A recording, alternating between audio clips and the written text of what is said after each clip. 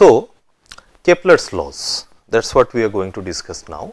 But before that, as I have discussed already, I mean I have told you already, we will look into the history of astronomy in mid 14th and 15th and 16th century.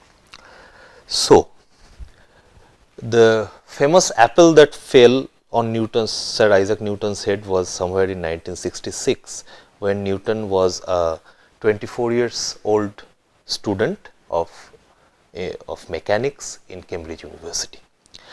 But before this, there is a history of almost 200 years.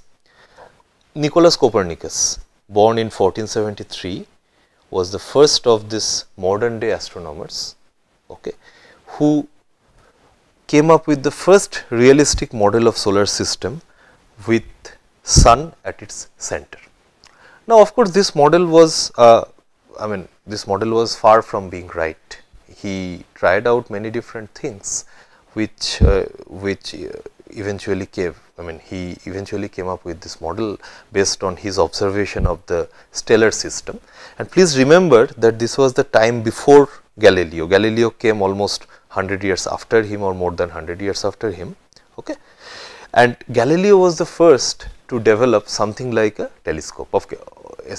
Most likely there was a story that Galileo was not the first who discovered telescope, but he was the first to discover, to apply it in case for observation of the stellar system, observation of stars and moons and their motion.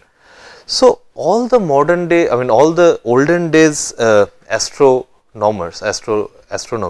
that was half observation and half myth. There was no very solid account of very solid physics, or rather solid knowledge why the motion takes place in certain manner. And there were lots of myths about stars, myths about movement of celestial systems, myths about how it can affect the fortune of fortune of a nation, fortune of the king. So, many of the eminent astrophysicists, as we could call them now in modern days, were associated with the royal court. They were the royal astrologer of some king, who has to suggest the king whether this is a good time to go for go for a you can go for a war, or is it a good time to to make a move in politics, things like that. Now, and there was a heavy influence of church in it. So, in Europe, especially the Roman Catholic Church, they used to have a huge influence on this astrological observations. Okay, and according to church's belief, Earth remains at the center of this universe. Everything evolves around the Earth. So, it was also a very intuitive knowledge sitting on that day, because we all see that the sun comes up every morning in the east and goes down in the west. Moon comes up occasionally on the sky and goes down once again. So, it's why, of course, it is true that Earth is stationary and every other stellar objects are evolving around Earth. But please remember, although they were as naked eye astronomers, they used to observe things very closely. Okay. So, before Copernicus also there were Ptolemy and other astronomers, and there were of course contribution from Indian astronomers and Arabic astronomers, who had created a map of the stars we could see with our naked eye, and they could identify a few planets as well. Okay. Now, these were all tabulated.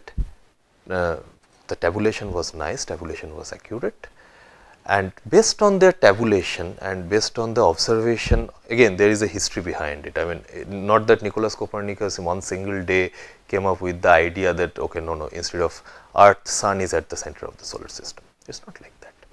So, he also went through all the available knowledge, and he thought, being a logical person, he thought okay, maybe church is wrong, maybe It is not the earth which is at the center of the system, but it is the sun which is at the center of the system. So, he came up with this new model.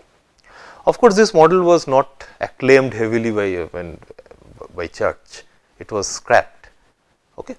But because Nicolaus Copernicus, he was also a clever man. You have to be a clever man if you are, if you want to challenge a notion which was there for centuries and which is directly backed by the Roman Catholic Church.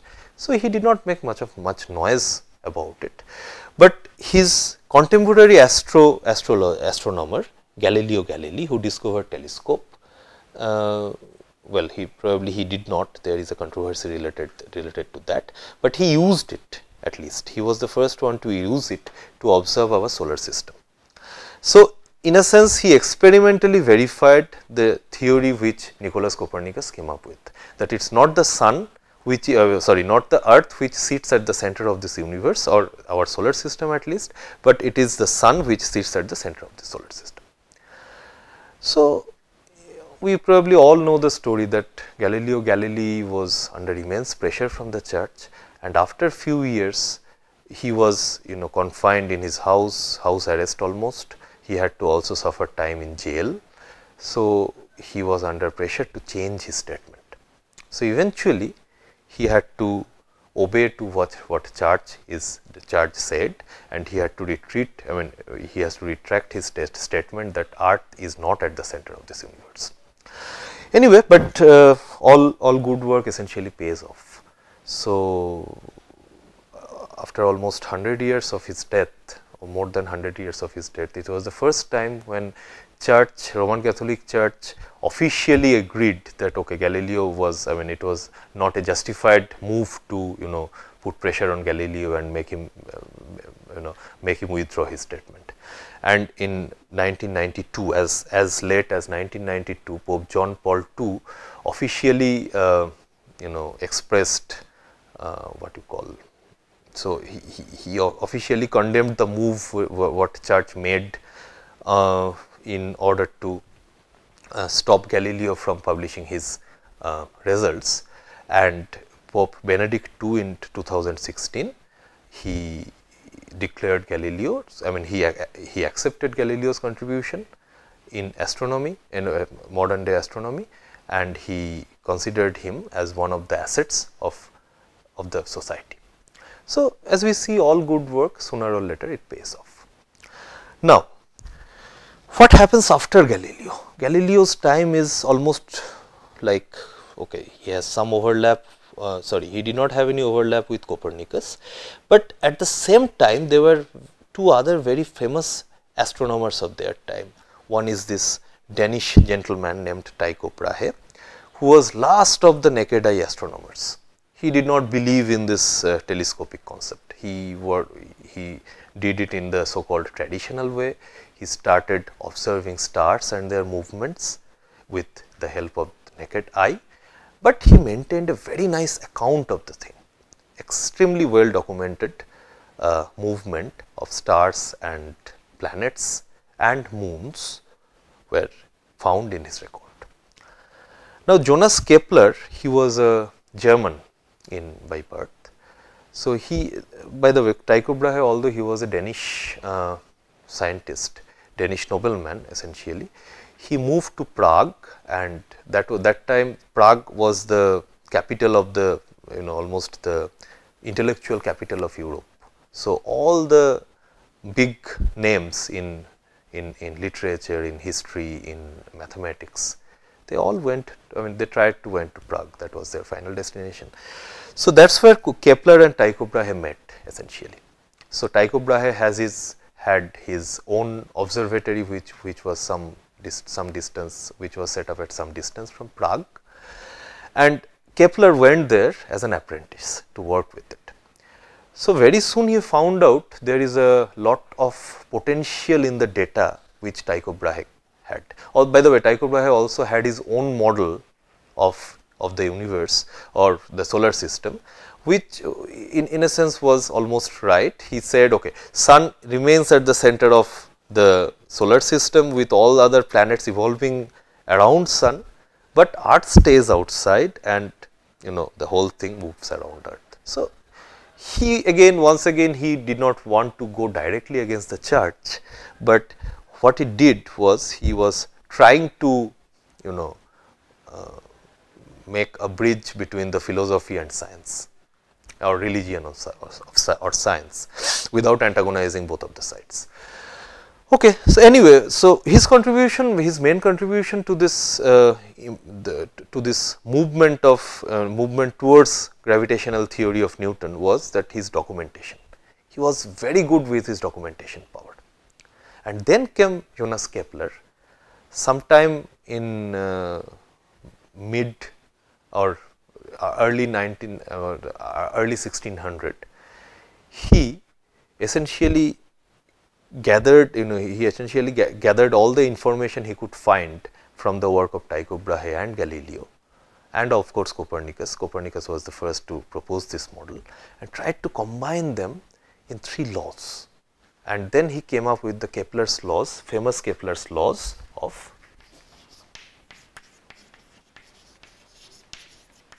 planetary motion. What are these laws? We will see in a moment. Okay. So, let us look at into the Kepler's 3 laws, okay, one by one.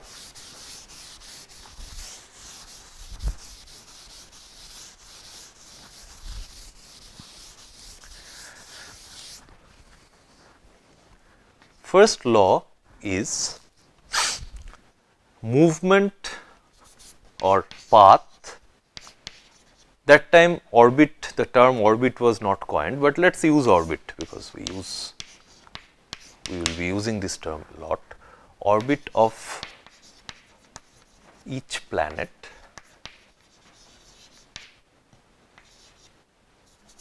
is an ellipse with Sun at one of the foci. Ellipse has 2 foci, so 2 focal points.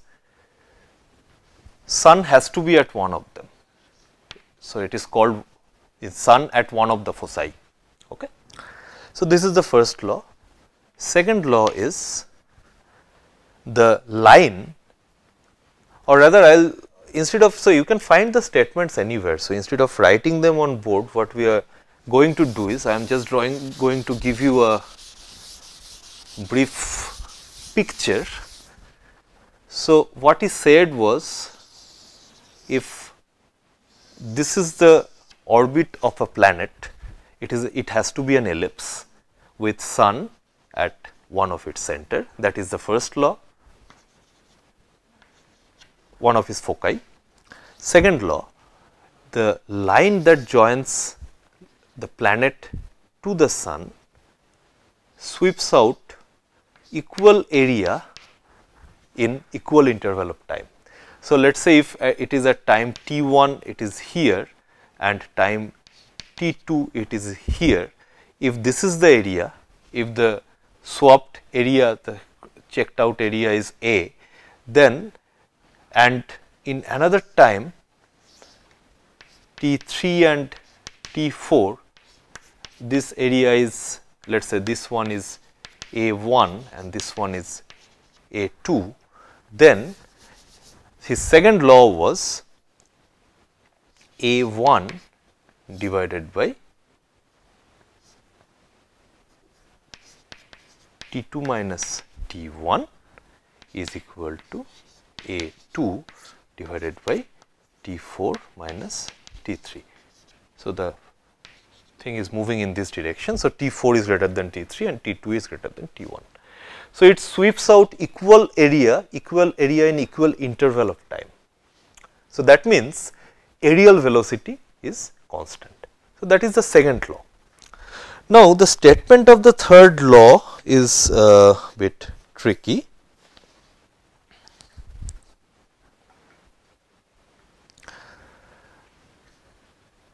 If the planet has a time period of t, time period means if it starts from this particular point, it evolves around the sun and comes back to the same point in time t, then this time t has a relation with the length of semi-major axis of the ellipse. Now, we all know that ellipse has two axes, one semi-major and one major axis and one minor axis. So, the length of this major axis is taken as 2a, whereas that of the minor axis is taken as 2b. So, this semi-major axis is this length essentially. Okay. So, the statement of this law was t square is proportional to a cubed. So, length of the semi-major axis is proportional to the cube root of cube root of the length of the semi-major axis is proportional to the square of the time period. So, that is the third law. So, first law says it is an ellipse, second law says the aerial velocity is constant, and third law says this. Okay. Now, please remember that these three laws were purely observational at that time. He observed things, he relied not only on his observation, but the observation his predecessors has made, his contemporary other scientists like Tycho Brahe has made. He analyzed all this data and he came up with three laws, which later on was proved by Sir Isaac Newton. Now, what happened is, now it might be a coincidence, but if you look back, Galileo Galilei died in 1642. Same year Sir Isaac Newton was born, of course in a different country. Galileo was from Italy and Sir Isaac Newton is from Britain, Great Britain.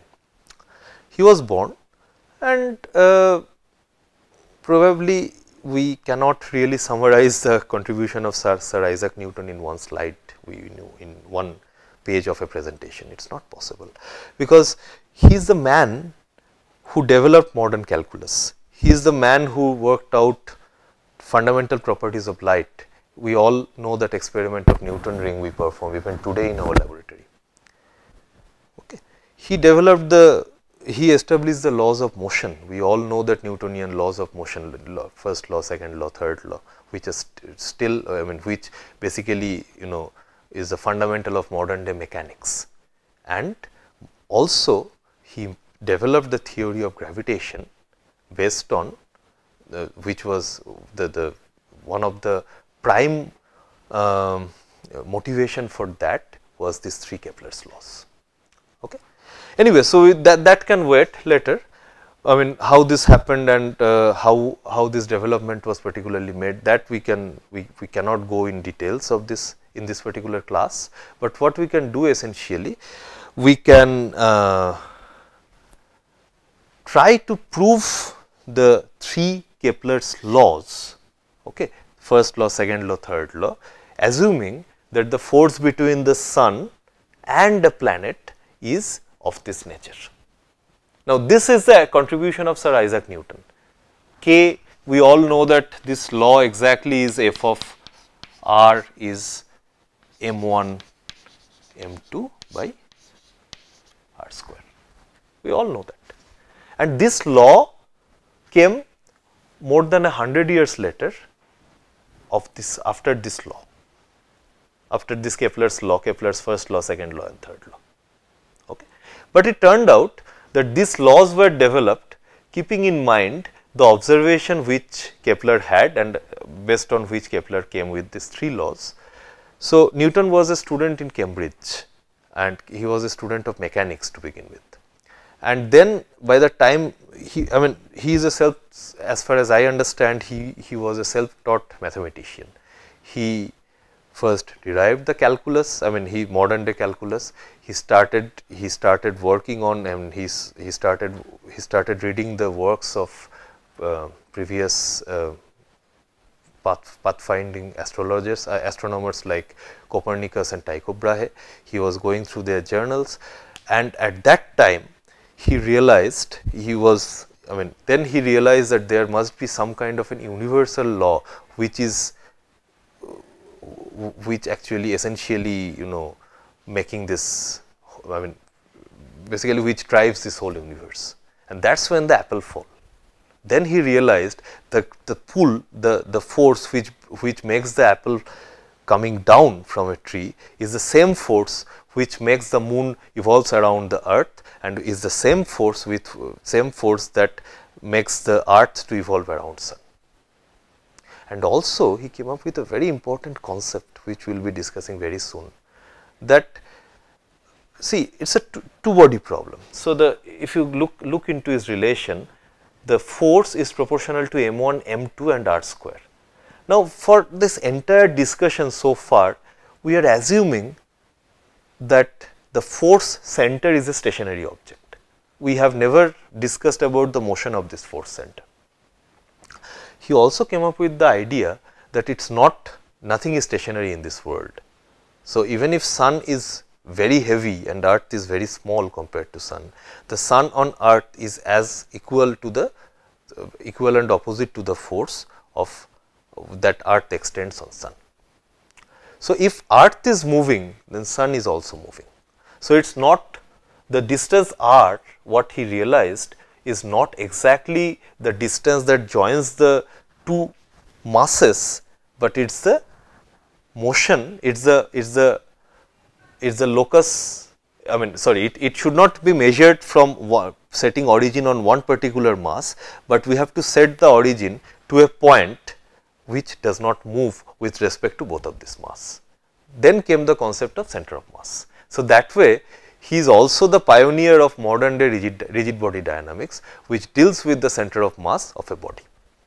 And we will see later in this course, I mean in the scope of discussion on central forces itself, that this r is strictly speaking is not the position vector that joins these two lines taking the origin on this particular fixed mass. There is nothing called a fixed mass. It is basically the origin at which the center of mass lies. We will do that in a moment.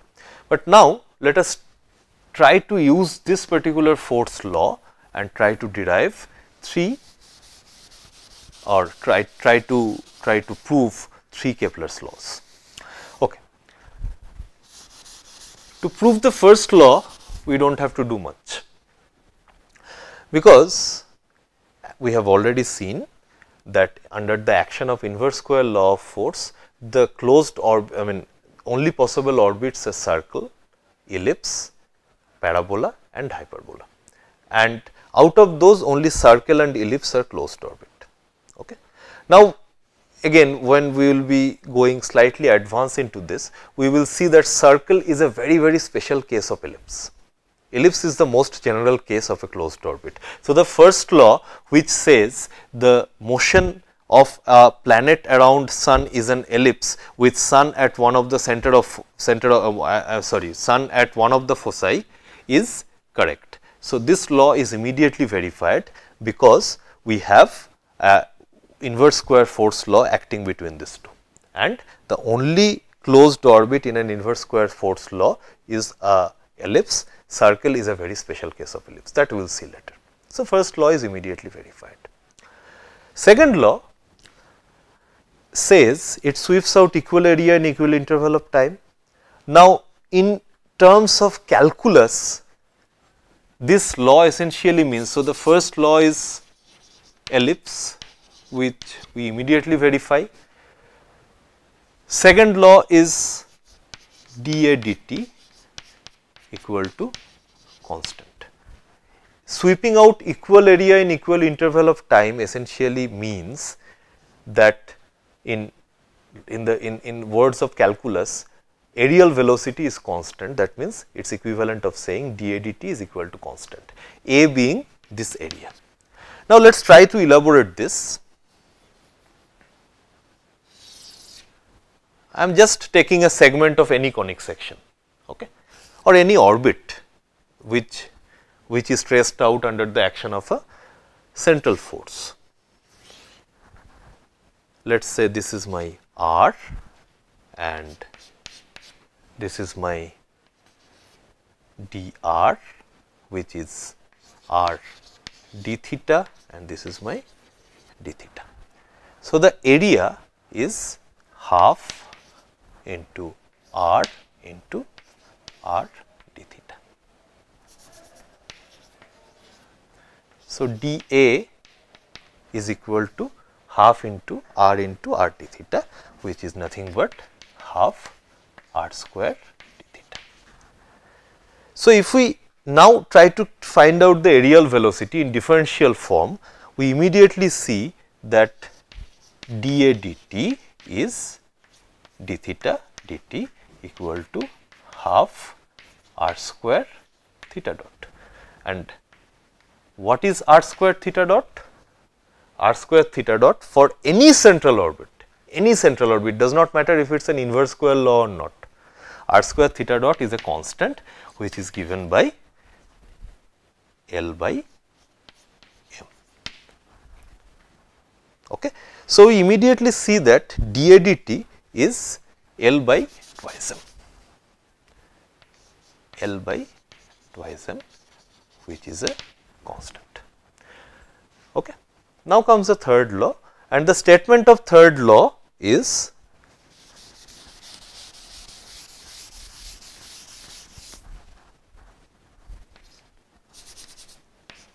T square proportional to A cubed. How do we define T? T is the areal, T is the time period which could also be equal to areal velocity. Okay. Anyway, so it will take little longer to derive this equation, and we also have to use this equation in part. So, we will just keep it for the next class, but for now what we see is we have already verified 2 laws out of the 3 laws, taking force F of r to be minus 1 by r square, or rather m1 m2 by r square. Minus sign comes because of there is a this and r cap. So, minus sign comes because these are gravitational force is attractive force. It will also be equally applicable for electrostatic attraction or electrostatic repulsion. So, for electrostatic attraction or repulsion, the path of a charged particle will be a conic section. Okay. Now, what is important is the first law is valid only for this particular force law, whereas the second law is universal for any Fr. Any central force will have dA dt equal to L by 2m, which is equal to a constant. Okay. So, out of 3 Newton's, out of 3 laws of Kepler, he did not know that he found out some law which will be universal to all central orbit, and without surprise that is also followed by our planetary, the solar system. Okay. So, with this we stop here today, this particular class, and in the next class we will start deriving this particular equation. Thank you.